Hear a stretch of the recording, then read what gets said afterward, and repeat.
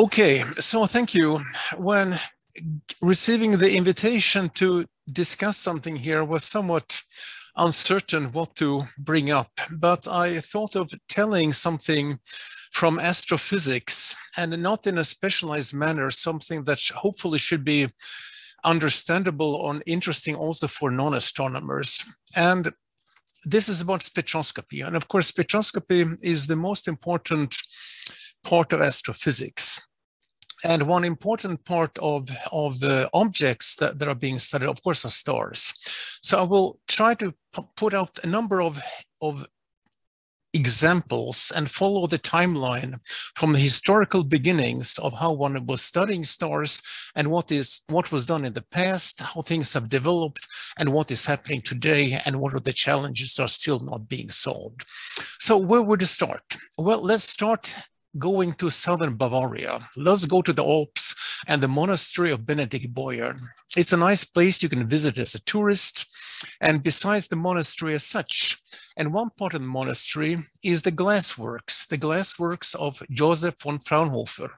This is the place south of Munich, halfway between Munich and the High Alps, where Joseph von Fraunhofer was developing glass technologies in the early 19th century. Joseph von Fraunhofer, well, was active. He was in that place. He was also engaged with the royal court of Munich at the time in Bavaria. And he unfortunately died quite young. But during his career, he developed a lot of optical techniques. And here in a painting, you see him again, his characteristic, a hairdo displaying a spectroscope. What he did mainly work was not in astronomy as such, it was in optics. And he developed precision instruments for the time, mainly prism spectroscopes, such as this one, made out of brass with some eyepiece. You could look at something, disperse light in a prism, and by having increased precision in the prisms, he could resolve quite a number of spectral lines in the sun. He was not the first one to identify spectral lines in the sun. That had been done earlier by a few other people, but he did this with very high precision. And here this is illustrated in some postage stamps from Germany from quite some years ago. And he denoted the absorption lines of the solar spectrum with various letters, many of which still are being used, such as, for example, the D line in the yellow line from sodium. But his interest was not studying the sun, really. He was using the solar spectral lines as fiducial marks, as one would today maybe use the laser frequency comb, for wavelength calibration. He used the spectral lines to calibrate his optical elements. The application of using spectral lines to study astronomical sources came later, not much later, a few decades later. And that involved, to a large part, these two gentlemen, Gustav Kirchhoff and Robert Bunsen. And they combined work in the laboratory with various, spectrometers and laboratory sources to identify that there were specific elements that gave specific absorption line or emission lines. They were working in Heidelberg, in southern Germany. And if you go to Heidelberg today, you can go on the pedestrian street in central Heidelberg in Hauptstraße, and there you will find a monument to Robert Bunsen, and there will be find plaques on the buildings that this is where Kirchhoff and Bunsen were working together. So what made it possible for them to realize that they could apply spectroscopy for studying distant sources? Well, the story may be true, possibly true, was that they got the inspiration from a disaster. Heidelberg is not very far from the city of Mannheim. I don't know how much, 10 kilometers perhaps. You can see it in the distance. And there was a big fire. The city of Mannheim was on fire. And they apparently turned their spectroscope towards the city on the horizon and identified that there were spectral lines seen in the burning fires, in the light from the burning fires of Mannheim. And they concluded that, okay, if we can identify something of the chemistry in the burning neighboring city of 10-kilometer distance, we should be able to do so also at million-kilometer distance in astronomical sources. And somewhere there, the work started with identifying and, say, interpreting spectral lines in astronomical sources, first, of course, with the sun, but then eventually also with other stars. The instrumentation was then improved, you can say. I mean, one would have not only one prism, but have a sequence of prisms to increase the dispersion, increase the resolution, which was now possible with higher precision optics. And this takes us to the 1860s or the middle of the 19th century. So this is what happened in the laboratory. At the same time, in the mid-19th century, a number of new observatories were built all around the world, and of course, mainly then in Europe, which was then in the center of happenings. In nearby, we have in Tartu, then Dorpat Observatory, built in 1825, which you can visit today. Maybe many of you have visited already. It was a very nice museum now in Tartu. And this epoch basically also defines the beginning of what we call stellar spectroscopy. And this was, of course, not only in Tartu, but also in various other places, including in my native town of Lund, where there was a new observatory built in 1867. And this is how it looked at that time. The design was quite similar for those years. I mean, you would have a central dome, a cupola with a larger telescope, typically a refractor. There were other buildings for astrometric instrumentation, meridian circles, and such. To take now Lund as an example, it also obtained a 25-centimeter refractor, the same size as in Tartu, but this was later. Tartu was several decades earlier. But that instrument, such an instrument, was sufficient to start looking at stellar spectra. And this work, taking now Lund as an example, was carried out, was leading the work at that time, was by Niels Christopher Dunér. Dunér was active in 1860s, 1870s, 1880s. And he used this refractor that we just saw in a previous image to study spectra. He published work in publications such as this. So this is from the Royal Swedish Academy of Sciences, Kungliga Svenska Vetenskapsakademin. And this is in French, Sur les étoiles aspects de la troisième classe, about stars with the spectra of the third class by Niels Dunér, in this case published in 1885. So what are stars of the third class? Well, they have spectra like this. This is a classification which is not used anymore, which at that time was introduced by Italian astronomer Secchi. And today we call them red giant stars or carbon stars. It is actually a class of stars that has been studied extensively in modern times in Latvia at the Baldone Observatory as red giants, such as here is a spectrum of Alpha Orionis, Betelgeuse. Here is another star. And some of these are carbon stars. That means they have a lot of absorption bands, molecular absorption bands.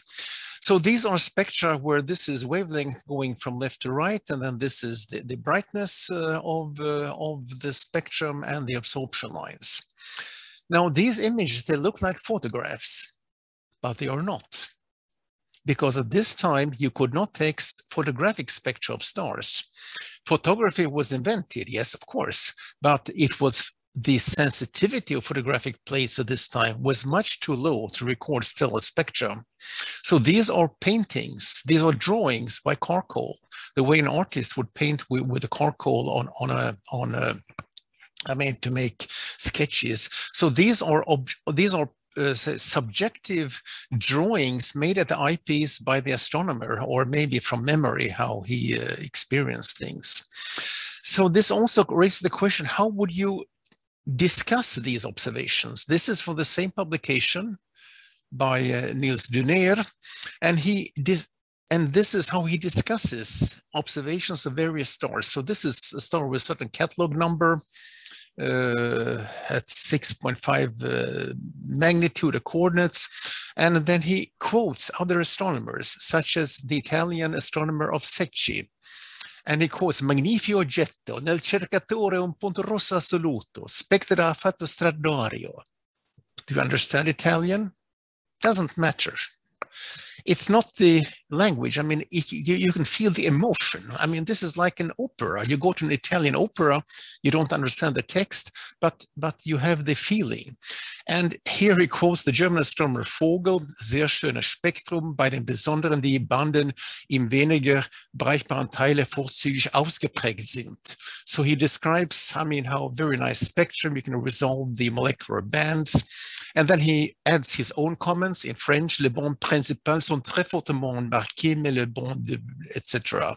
And then there's American astronomer Pickering, very red magnitude. So what we can see here is that the various astronomers have subjective impressions of what they saw through the eyepiece, and they're being quoted in the languages of their respective publications. So apparently in the late 19th century, one was supposed to be able to discuss things in Italian, German, French, whatever language would be appearing. So that was the epoch when stellar spectroscopy was born. And here are quotes by Sam Langley, who was not only a physics person, also an aviation pioneer. There is a NASA research center named for him today. He wrote in the 1880s that within few years, a new branch of astronomy has arisen, which studies the sun, moon, and stars for what they are in themselves.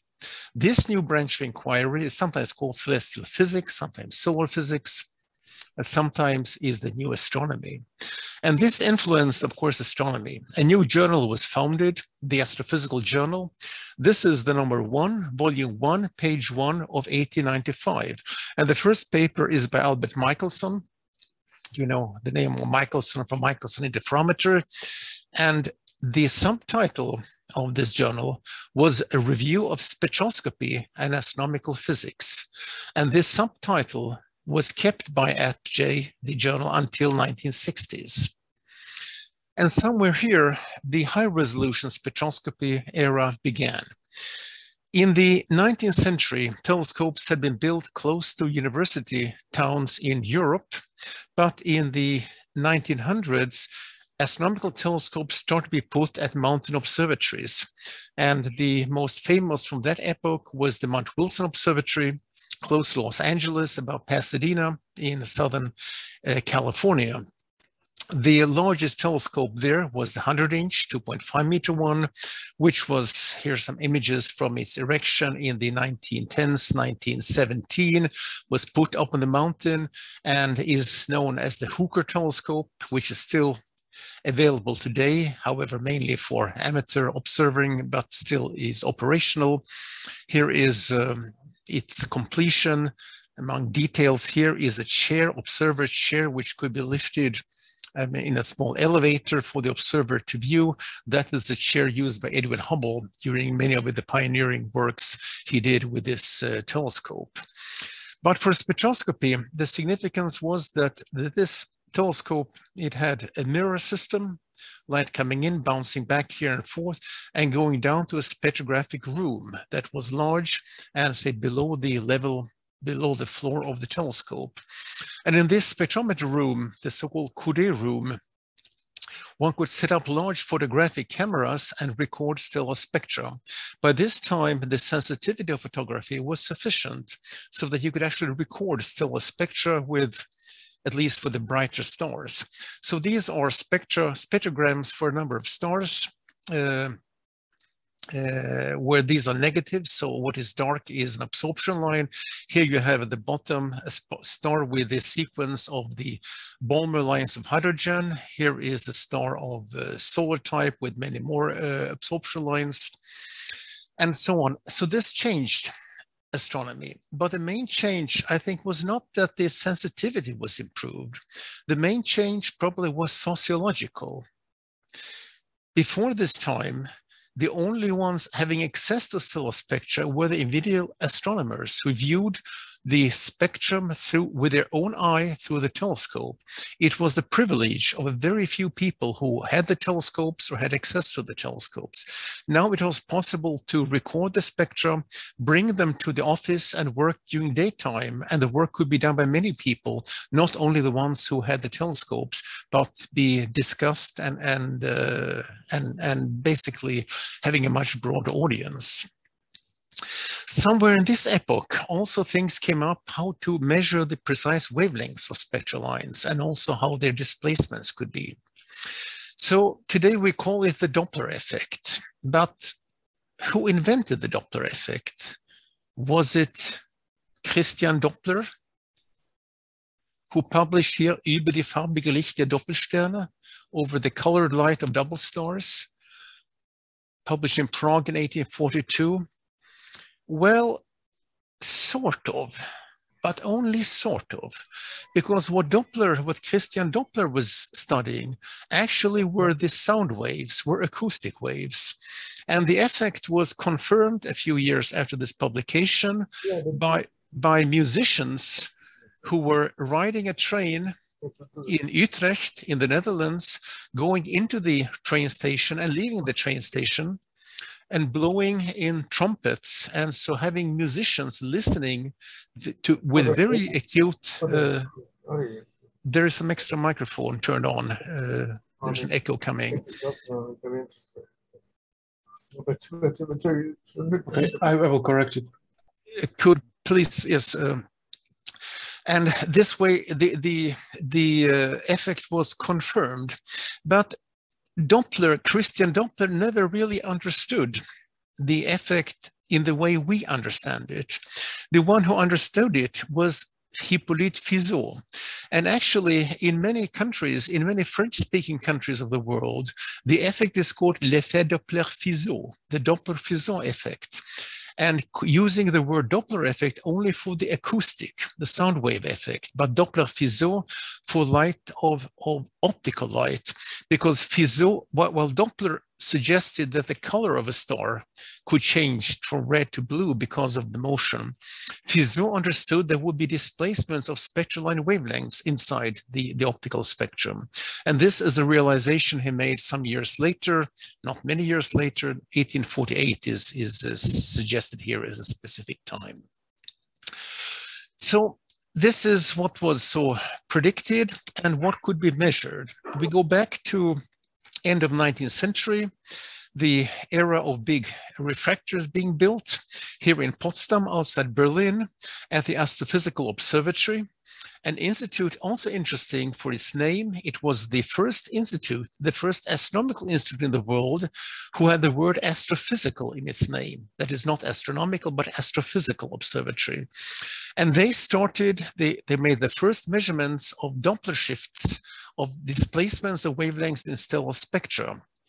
Of course, at this time, only the very brightest stars. Here is a spectrum of Sirius, Procyon, Rigel, Arcturus, but where you can see they have these absorption lines and the stars are slightly displaced relative to the mark here, which comes from a laboratory source. This is from late 19th century. So what can you use the radial velocities for? Well, you can look at the sky. You go at night, look at the sky, and wonder, people have wondered, which stars may have planets around them? Are we the only ones, or are there many other planets out there? Now, that question has been with us, was with us for a very long time. And it was formulated maybe clearly by Otto Struve in the early 1950s.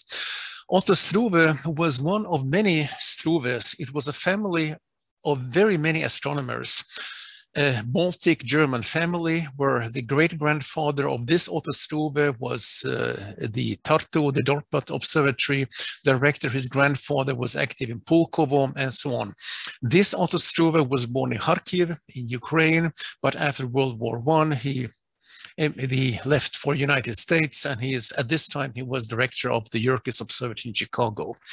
At this time, 1950, a catalog of radial velocities had been completed, and some people thought maybe that's it, there is no need to go on further. But he pointed out that one of the burning questions of astronomy deals with the frequency of planet-like bodies in the galaxy, which belong to stars other than the sun. So what was he aiming at? Well, it's about motion, about the center of mass. Let's go up to a sports stadium and look what a hammer thrower does. Well, he is moving and he is trying to throw a hammer, and he's moving around the center of mass of himself and the object that he is moving around him. Now, suppose we cannot observe him very well. We see him only here like through a fog. What could we tell? Well, you could tell what is the, okay, we replay this again. You can tell that he's moving with a certain frequency. It takes a certain time for him to move around. You can tell how much he's moving away from the center area, because he must remain within sort of, the motion must be around the center of mass, otherwise he would lose balance and fall down.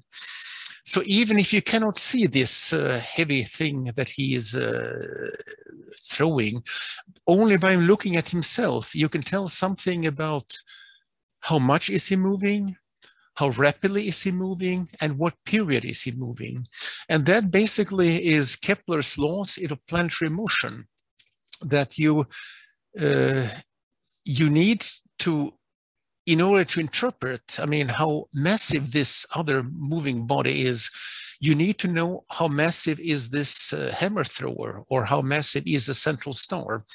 But this you can tell by other means. Either you know the star from studying its physical properties, or you can estimate it. To the hammer thrower, we know, well, we estimate how heavy can he be, maybe 80 kilograms, 90 kilograms.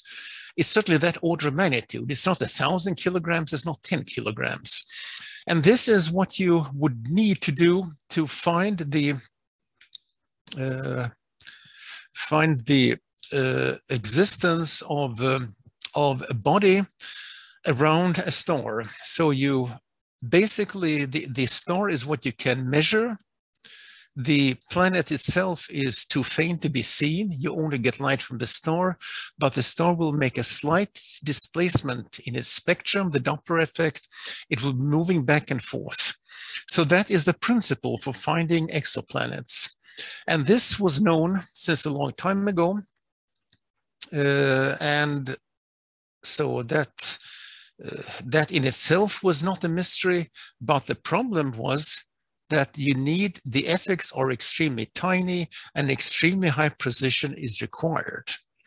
And this went on for many years, several decades, since the 1950s, say, initiation by Otto Struve. And the final results, success came in this place, a small village in the south of France, Saint-Michel-l'Observatoire. It's a bilingual street sign. The bottom one is in Provençal, the top one, of course, in French. And the village is unusual also because in its name, it contains observatory. It's Saint-Michel of the Observatory. And so what is this place? This is the village next to Observatoire de Haute-Provence, the High Provence Observatory in southern France, maybe 100 kilometers or so north of Marseille, close to Alpes-Maritimes, close to where the Alps are going down to the Mediterranean. This is where the first discovery of an extrasolar planet was made. And why am I showing this image? It's like a touristic image. Well, this is unusual from today's, say, astronomical environments. Today, one would maybe expect discoveries to be made from some exotic desert locations, maybe from space. But these are the lush green fields of Provence. This is a place what you associate normally with, I mean, rosé wine and good food and lavender fields. Why from here? But there was a reason. And the reason is that this is within driving distance from Geneva. And in Geneva was where the astronomers were working and developing instrumentation. And the instrumentation had to be pushed to its very limits. It did not work, it had to be refined, did not work, had to be repaired, did not work, had to be further corrected. And so finally in 1995, led by these people, by Michel Mayor and by his then PhD student, his then doctoral student, Didier Queloz. They identified the periodic variations in the star of 51 and Pegasus, identifying the first planet around a solar-like star. And some 25 years later, they got an invitation to come to Stockholm, and yes, they succeeded in getting the prize, the Nobel, before the pandemic struck. So that was the pioneering discovery of a massive planet around a solar-type star. But what about solar-like, Earth-like planets and the sun? If we could look at the sun from a distance, how would the solar radial velocity change if we look from far away? This is the radial velocity, that is the motion of the sun around the common central mass with its planets. This scale is meters per second, so this is 10 meters per second. 10 meters per second is the speed of a athletic runner. These are the years, and you see a modulation of the apparent solar velocity. And the period here is roughly 12 years. And that is the period of Jupiter. Jupiter moving around the sun is inducing a motion of the sun that is reflex motion of this period. But superposed on this are other periodicities from Saturn, the longer period of Saturn, and of course all the variations for other planets. But what would be the signature of an Earth twin, or the Earth itself? This is the simulated signal from a Earth-like planet mass 1 Earth mass, orbital period roughly 1 year, a star roughly like the sun, and we expect something that is only a fraction of 1 meter per second is the variation over time. So the question is, can you find this? Can you identify such a signal? Well, the answer is yes, in principle. If we have very precise wavelength calibration, such as from a laser frequency comb that is done here, superposed in the solar spectrum. Here is the solar sodium 1 line, sodium D line, which is the absorption line here. These are wavelengths in Ångström, and here is the laser frequency comb. This can calibrate with sufficient precision. So is this sufficient to find an Earth-like planet? The answer is no. The limitation no longer is in the measurement precision. The limitation is in the sun itself. If the sun were shining like a frequency comb, it would be fine. But the sun is not a frequency comb. The sun is a boiling, irregular cloud of gas where the radial velocity, the apparent velocity shift of the sun, changes with a few meters per second over time, and it follows the solar activity cycle and other variations. Sun is oscillating, bubbling, and it changes by amounts that are much greater than those induced by a small planet. The main driver seems to be magnetically influenced areas, magnetically influenced granulation of the sun. So how can one tackle this? And this is now something that is being studied by many. One way is to study the sun itself. We're going back to what Fraunhofer did once upon a time. So around a few telescopes in the world, for example, here on La Palma, the island that was suffering under volcanic eruption just a few months ago, is one of the big telescopes that has inside it a very high precision spectrometer. But outside this dome, there is now a small solar telescope. It's a telescope that is integrating this light from the whole solar disk. Actually, it's surprisingly difficult to get the light uniformly from a solar disk. And during the daytime, every 5 minutes, there is a new spectrum recorded of the sun using the same spectrometer that at nighttime is searching for other planets. And the result looks something like this. This is from 2016 down up to basically now, even the COVID closed down. And you can see that the solar radial velocity is jittering, is going back and forth. This is now 5 meters per second between these marks. So a few meters per second, the sun is jittering all the time. It's shaking in its radial velocity. And the challenge is then to understand what is causing this jittering and how can we calibrate it in a way so that one could identify the presence of something like this Earth-like planet. The techniques one has is, for example, to study the solar surface. Here is another telescope on La Palma, on the Roca Los Muchachos, the Swedish solar telescope, which is in this tower. There's a small opening, a 1 meter opening lens, and then the light goes down into the tower. And with this, you can, for example, make movies of the solar surface. This is an actual movie. You see how, I mean, the solar surface is slowly changing. You see some bright magnetic elements, and you see a large number of convective features. These are gases that are rising, that are bright and hot, and then they're cooling off, and the gases are sinking down, dark and cool. If you put a spectrometer slit across this granulation, these structures, you put a spectral slit, you get then the spectrum from each element on the sun. Sometimes the slit permits light from a bright element, and then you will typically see the spectral lines. These are spectral lines, wavelength increasing to the right. Sometimes you see the spectral line is bouncing one side, is blue shifted. Typically where something is rising, coming up toward you, something that is brighter. Sometimes things are dark and sinking, and then the line is locally redshifted. So the line becomes a very zigzag pattern. And that is encoding, of course, the dynamics of the solar surface. And when averaging over this, the average is not zero because there is nonlinear averaging. Actually, sometimes you can see lines that are not shifted at all. Why not? Well, these lines don't originate in the sun. They are inside the Earth's atmosphere. These are telluric absorption lines that occur because of water, vapor, or whatever else in the Earth's atmosphere.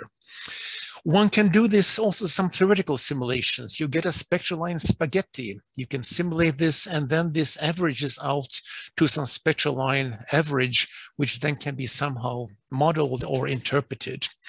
And it has become possible to model stellar surfaces. For example, here to the left in the blue, on the same scale as that to the right, all the simulated surfaces of a hot star to the left, 6,500 Kelvin effective temperature, to the right in the red, a cooler star, 4,000 Kelvin temperature. And if you have higher temperature, the convection that is carrying the heat must be more vigorous. Things must go faster in order to carry one solar constant outward. Recently, it has become possible to make synthetic spectra from these models. That means you throw in basically all the spectral lines that you know from databases. Here it is typically 500,000 spectral lines that have entered into the model, and you compute synthetic spectra. Here, for example, this is for a cooler star, 4,000 Kelvin.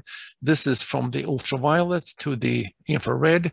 You have something that looks like the Planck curve, and this 4,000 Kelvin. Here you have a hotter star, almost 7,000 Kelvin, where the Planck curve is shifted to shorter wavelengths. You see a superposed huge number of spectral lines. Also, you see some bumps. Here is a bump that originates for the negative hydrogen ion that actually is a source of opacity, and so on. What is of significance is that this can be done with a very high spectral resolving power. These spectra are sampled with a wavelength resolution, delta lambda, delta wavelength step, more than 1 million. And the total number of data points in these spectra is on the order of 3 million spectral points. And that is for each spectrum that has been computed. But the spectra are computed not only for the star as a whole, they're computed for different parts of the star. I mean, at the center of the disk, halfway to the limb, and further on to the limb. And the spectra there are different. And not only are they different for position, but this simulation goes over time. So in each time step in the simulation, there's a slightly different, statistically different, spectrum that is coming out. And that means that what used to be a century ago, a very data poor situation, very little data. Now we're facing that each of these synthetic spectra has more than maybe 3 million data points, for each maybe 20 positions of the star, and each of maybe 20 time steps in the simulation. So each one stellar model is then represented by more than 1 billion data points. And how to study these, how to verify these? Well, one way is to use, again, exoplanets to study the star. We have the transit of an exoplanet across the star stellar disk. We can compare the signal from when there is no exoplanet, and this gives us some information about what is behind the exoplanet at each step during its transit. And all these things are then studied with telescopes, such as those of European Southern Observatory in Chile, from where also now Bernard Foing will be giving a talk later today. Here is an aerial view over the Atacama Desert, where here in the foreground we have the Paranal Mountain with 4 domes of the VLT, the Very Large Telescope. Here are some service buildings belonging to it, some smaller telescopes on this side. And some 20 kilometers away, here is where the Extremely Large Telescope is being built, the biggest so far attempted in the world, currently under construction, hopefully to be completed by the end of this decade. And here we have new instruments such as Espresso that can be fed by light from all of the 4 unit telescopes of the VLT, Very Large Telescope. Their light is then going to a central station here, coming in through the holes in the walls of the lab, and going through these 4 entrances and then being fed to the spectrometer. And this is the instrument that is currently being used to search for small mass exoplanets, of course, with the ultimate aim to finding a twin to our Earth. Is there another Earth out there? And if so, can we find it and can we study it?